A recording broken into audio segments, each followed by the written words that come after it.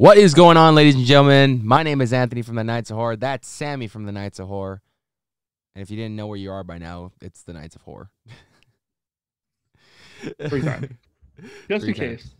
Just in case you don't know. NOH This 3 is times. The Nights of Horror. Not NOH Media, though. Just Nights of Horror. Nights of Horror. Today we're doing a haunt update. We haven't really done much. I think the only one I made this season was the Terror Tram returning for the 2022 season. Today we're going to be talking about Halloween Horror Nights construction updates. We're going to be talking about Not Scary Farm release dates for the park this year. And we're also going to be talking about something that we saw today, because if you guys don't know, as of this recording today, they're having a monster meetup that's just planned by the community called March Madness, which is the halfway point to haunt season. So today we're going to be looking at something that is still up, and we're happy that it's returning. But let's start it over in Hollywood, California at Universal Studios Hollywood. We've been getting a lot of construction photos coming in lately. We have two returning locations. Obviously, the Mummy Q has started construction over there. And we have the returning Haunting of Hill House location, which right now is being speculated to be Nightmare on Elm Street 3, amongst other properties. So there's no really confirmation as what it's going to be yet, but there's a lot of speculation as to what, as we're seeing getting stuff built, of what it's going to be. Sammy, Haunting of Hill House location returning, and Mummy Q going up. What are your speculations as to what can be coming this year? That's a great question, and I don't have an answer because I'm not super deep into the rumor mill and what could be coming there. I just know that construction has started, and when I saw that construction had started in that area, the first thing I thought of was, damn, I have to walk back there now, because that is a mission. I thought that the back lot was a mission, but I take that back. I would much rather go to the back lot and go at least through Toxic Tunnel. At least it's entertaining than having to walk behind all those studios. But I mean, it's cool that you go through Harry Potter, so I guess that's cool. But I definitely am excited to see it. I'm hoping that they do like one IP there and one original like they did this previous year. That'll be super enticing. And I'm hoping just for a better maze than Hill House, because if you're a fan of the channel, you know that both Tony and I were quite disappointed by Hill House. It was definitely not worth the 2.5 hour wait that people were having to go through. Yeah, definitely. And it's one of those things where like I for sure was like, when I walked through it, I was like, okay, there were some scenes that were cool, but wasn't my favorite maze. I expected a lot more from a property so big, and I know Sammy was on the same boat with me, because me and him really were diving deep into that show when it came out, and really breaking down, Easter eggs and hitting ghosts and stuff. So, we walked through it having high expectations and walked out with not the best of expectations, but it is what it is. Some things hit well, some things don't, and that's just the world of Halloween Horror Nights. Either it's going to be a really good, solid maze, or it's going to be an okay maze, it's going to be a decent maze, or it's just not going to be a good maze. So every year we go, and we just hoping to at least have a good time. And at least every year that we've gone, we do. I would say we have a good time, whether stuff didn't translate well with us or if it did. You know what I mean? No, I agree. It's always a good time. I just was wishing it was on the level of the IPs that at least I got to go through in 2019 with Us and like Killer Clowns of Outer Space and Ghostbusters. Those were all very good, detailed mazes, had good scares, and they were a great time. Whereas Hill House was kind of just underwhelming at best. But I mean, either way, I'm just excited to see what happens. I'm always excited to see what John Murdy and the rest of the creative team get together and do. Especially because when they get to reimagine these IPs, it's super sick. And I think we're just super grateful. And as long as they continue to improve and it's a better year than 2021 was, I think we're both going to be quite happy with the event. Exactly. 100% agree. Looking forward to seeing more stuff in the future for Halloween Horror Nights, as far as construction goes, as far as announcements goes. Keep it locked in here. We'll keep you guys up to date as to what's going on. Moving down the freeway to the 5 freeway. If anyone is in California, they know that very well. We're going down to Buena Park, California for Knott's Scary Farm. I can easily say this with confidence for both of us, Sammy and I's favorite haunt of all time. And it's looking pretty good. We already got announcement dates as to what they're going to be running for their 2022 season. We're starting this year September 22nd, ending on October 31st. And Sammy, I remember you and I had a little brief conversation about this. We're saying that they're starting a little bit later than they have in the past. Usually it's Orlando that starts Halloween Horror Nights first out there, usually in the beginning of September. Then the next week it's usually Halloween Horror Nights out here in California, and then it goes to Knott's Scary Farm, and then the last one usually is Haunted Hayride and Queen Mary and all that. So what do you think? What do you think this is? Why do you think they're doing this? Do you think they're just trying to less dates more, or what do you think the planning is behind this? Yeah, I definitely think it's more bang for the buck in terms of Knott's End and Cedar Fair in general. Just because if you have a shorter run, typically, as most people know, the beginning of the season you have less people. So if you can get more people to come in a shorter period of time, I think that's going to be better for their operations. So that's probably the reason why, is they just want to make it a shorter season, which is fine. I think 6 weeks is a great time to have. And I mean, it's only one weekend cut off. So I know that both Tony and I are really excited. I've already gotten the time off work. I'm ready to go. And I know that Tony, obviously, now working a day shift, he's going to, be able to go too. So I think that's going to be super exciting. We'll definitely be there March 22nd. So we look forward to seeing you all Not there. March 22nd, September 22nd. All right, so I don't know why I said March. I'm sorry. We're in March. Yeah. I'm just, my mind's not in super. He's very he's very lost for words today because he found out Tom Brady's coming back for another season with the Buccaneers. Yes, definitely. Just announced within the last hour. So super excited for that. But that's not what we're here to talk about. But yeah, so super dialed in March 20th. Damn, why do I keep saying March? September 22nd. We'll be out there. Excited to see. And I think, Tony, you said that you got some breaking news. Breaking news. As of today, March Madness, our friend, a longtime friend that, follows us on streams and stuff, friends with everyone that we're friends with. Her name's Nick Knack. She actually posted a picture, which I actually screenshotted for this video purpose. While she was on the train, we got a glimpse and a look at the facade of Mesmer. It's looking like, and we already knew this, from the start. When Knott's usually does mazes, they stay for a few years. But it's being confirmed that Mesmer will be returning for the 2022 season. The facade is still up. The location is going to be the same right behind Accelerator. I'm very excited for this. I was a very big fan of this maze. I think it's currently my favorite maze at the event thus far. And I think they did for having a year off of the pandemic and everything and coming back with a beautiful maze and a beautiful scare zone that they did. I think they did a really good job with both of these. And to see that Mesmer is returning has me excited because I have to get my Mesmer fix, man. I have to go through it again. It's easily... I always tell people, the guy who created this maze must have been on acid or something, because there is a lot of freaking trippy things in this maze where you're just kind of like, what the hell? Like, who thought of this? So this maze was a great maze in my opinion, and I can't wait to go back through it. And I'm glad to see that it's still up. It's going to be returning for the 2022 season. So thank you, Nick Knack, for that photo. But Sammy, Mesmer debuted last year. What do you think of it returning this year? Yeah, I'm super excited because typically when you get a maze at Knott's, it continues to improve and really finds its voice as the time progresses. So I'm excited to see what the voice of 2022 Mesmer is going to look like. Definitely agree. It was a very psychological thriller of a maze. Wasn't really scary, but there was definitely a lot of just playing with your mind, which was super cool. I really was a fan of the maze as soon as it got announced, with the little teaser clip they had given us back in August of 2021.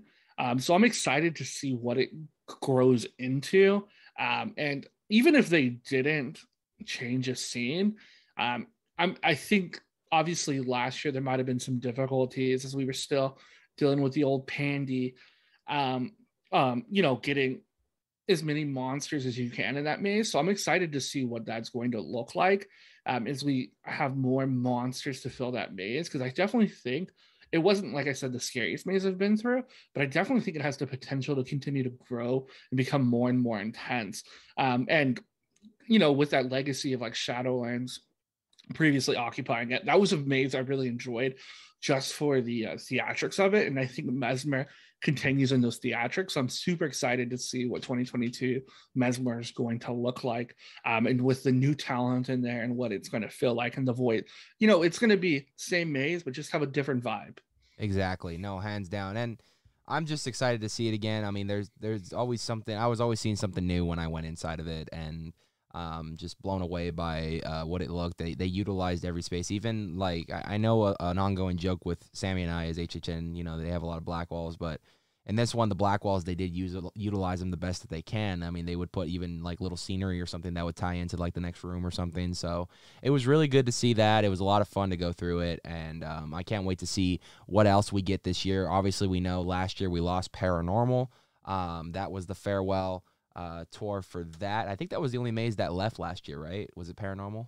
Yeah, the only one that was announced as leaving last year was Paranormal. So we're going to be expecting a new maze announcement for that, hopefully later on down the season for this year. So we're excited to see what gets replaced with Paranormal. Obviously, Sammy and I both very much loved Paranormal.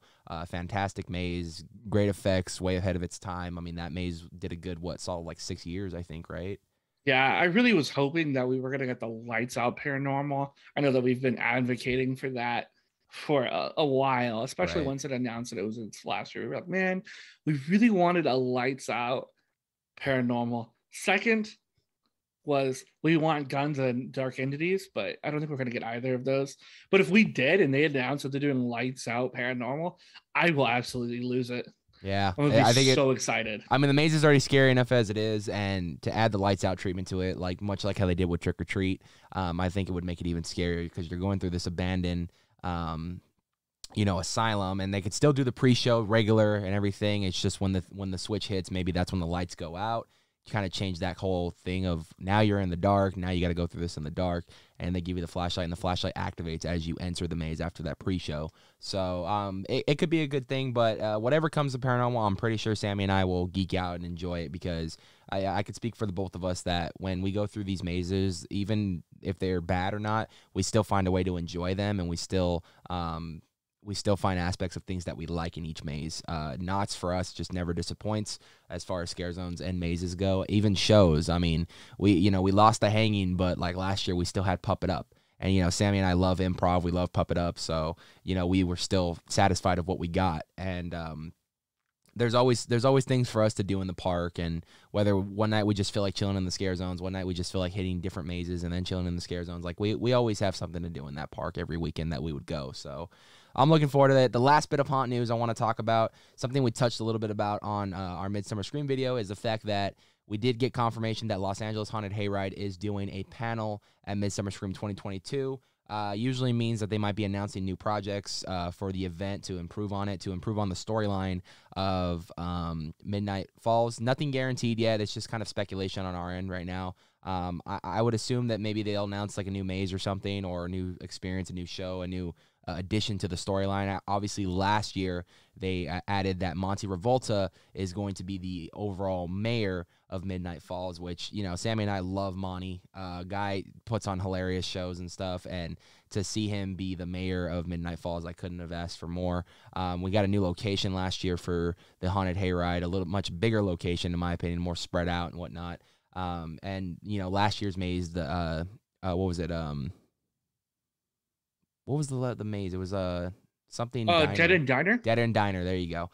New maze last year, which was pretty good. It had a lot of good aspects to it, and a lot of throwbacks to old mazes that they reused some props and stuff, which I love seeing. So I'm excited to see if they release any new mazes, if they're going to release any updates to the storyline. What's next for Haunted Hayride? We don't know until that panel. But Sammy, last thing on the agenda, obviously, with the Haunted Hayride, what are you hoping they announce, or what are you hoping to see from this panel at Midsummer Scream? Yeah, I definitely think that I'm excited to see the full potential of the event, and I'm hoping that they can continue to grow into that. I know that unfortunately last year I went at a time where they just didn't have all of the staffing that was absolutely necessary for that. So I'm excited to see that, hopefully once again, that we're out of the pandemic. Hopefully it doesn't flag our video. That they go in and fill more of it and have more scare actors throughout. Just because I feel like it had so much potential last year, but because they were just dealing with some staffing issues, it definitely didn't live up to the potential it could have. So I'm excited to see that. I'm really hoping that they can continue to improve on like Dead and Diner, because I definitely think it has some great potential, especially if you have monsters throughout and kind of trapping you in areas like they had presented at or Awaken the Spirits last year. I'm excited to see if they're able to accomplish that, because that would be super epic. Because I definitely think when they presented it, it had a lot of potential, but once again, due to staffing issues, I didn't get to meet up to that. I'm excited to see Midnight Mortuary again, because that maze was light years above the rest of them last year. Yeah. I enjoyed that maze. Best scare I think I got was the curtain that caught on my face, but that's neither here nor there. And I'm just excited. The hayride is always a good time. And I'm excited to see once again that we're hopefully out of this whole pandemic thing, to have more character interaction, because I think that was a little bit limited this previous year, just because everyone wanted to, be within, create good space between people, for good reason. So I'm excited to see if, come October, come September, that they're able to have more scare actors, have more interactions and more storytelling, because I think that's what made us fall in love with the event in 2019, was just getting to learn the backstories of these characters, getting to play with the characters and really just get immersed in the world. So I'm excited to see what kind of more immersion they can create, as well as just to see the full potential. Because I know that, like Tony, you had told me previously that when you had gone to the event at the beginning of the season, it was a really good event. It was. Yeah, and I think it was just, with the pandemic last year, I know there was a lot of people already not working because they were just, a little nervous about the pandemic, which is completely understandable. A lot of people just taking that necessary precautions, especially if they have people that live with them that are high risk, or, a lot of things that can trigger, the coronavirus virus. COVID-19, Corona-19. Why did I say Corona-19? Corona and Lyme. The COVID-19 virus, and a lot of people were just being very careful of what they did and where they went and stuff. So I completely understand last season, people still trying to ease into bigger crowds, and even the monsters themselves and the staff that have to work around those crowds. I completely understand. So hopefully this year, maybe people's mind are a little bit more at ease, because, a lot of the numbers are going down and whatnot. So we could see a little bit more staffing. But yeah, in the very beginning of the year, we had a pretty full staff. It was a lot of fun. What was cool is, we went a couple times. I went a couple times this year, and I got to see a lot of progression from the hayride itself to thing. But the only sucky part I do remember was, as I went more and more, you just tell that the staff was getting less and less. So, I'm excited to see Mooch. I blame Mooch. He knows where he's got to be. Go back to Haunted Hayride. If you know, you know. But anyway, that's gonna, it's gonna be a good time this year. We have a lot more news probably coming out later this year, so stay tuned. This is gonna be your one-stop for all things horror and haunt news for the 2022 season. So we're excited to be sharing that news with you. When we get more news out there, we will definitely make a video for you guys to explain and break down and give our thoughts. So with all that being said, I'm Anthony from the Knights of Horror. That's Sammy from the Knights of Horror. We are the Knights of Horror. And we'll see you guys next time for another video.